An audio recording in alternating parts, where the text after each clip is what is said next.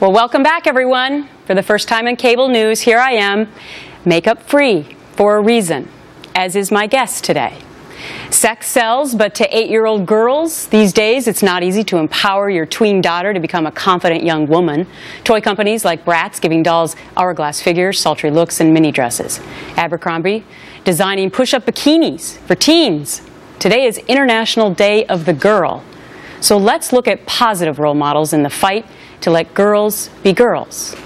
Jody Norgard is founder and CEO of Dream Big Toy Company, and she is my guest, Sans Makeup, as well today.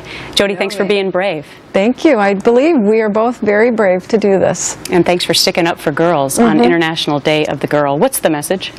The message is to support girls. We need to give girls to concentrate on what's on the inside and not what's on the outside.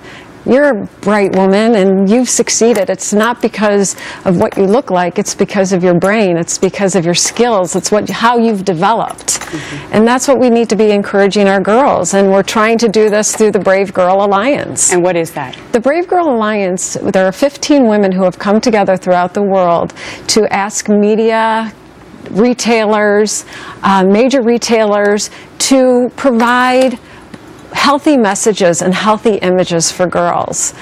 It's not about being angry, it's about being equal. And let's stop sexualizing our young girls, because it's not right. There's nothing about it that's right. I know, and one of my greatest fears in raising a 10-year-old girl is this exact topic. And one of the things that you really spearheaded was creating toys for girls that focused on science and technology and good body image. So explain to me what you have here.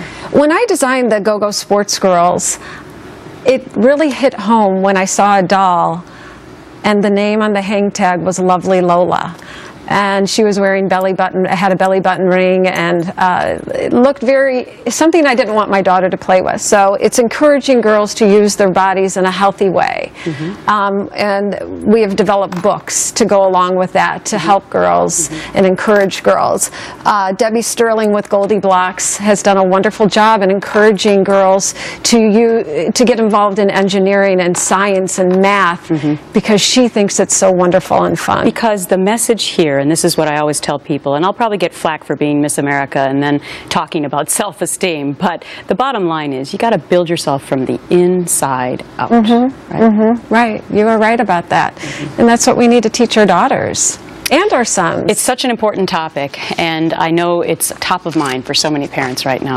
Jody, thanks so much for being brave and joining me today. Thank you very much. All right. All right.